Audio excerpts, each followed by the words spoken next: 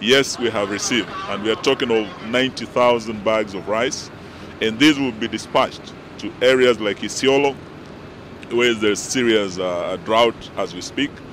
I've just come from Kajiado last week. We were able to take some rice, to take some beans and oil, and we'll also be going to Garissa, Wajir, Mandera, and other ASAL counties that are facing drought today. So I want to just assure Kenyans that yes, help is on the way, the food is here, and we'll ask our teams to move with speed to ensure distribution of the food. Thank you very much. We have maize already, and beans and oil. What we're importing was rice. So as you know, we have a rice deficit in the country. Just recently, we were able to launch the construction of Thiba Dam in Kirinyaga County. Thiba Dam will be able to double the production capacity of Mwea irrigation scheme. What we are producing is about 80,000 metric tons in Mwea.